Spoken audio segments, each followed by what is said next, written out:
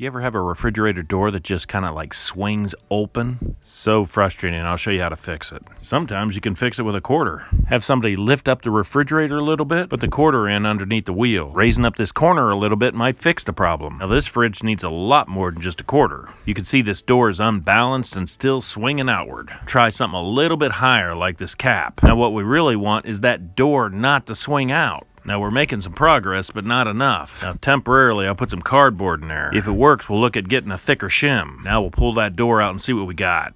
Definitely we are making improvements. The door's not swinging one way or the other now.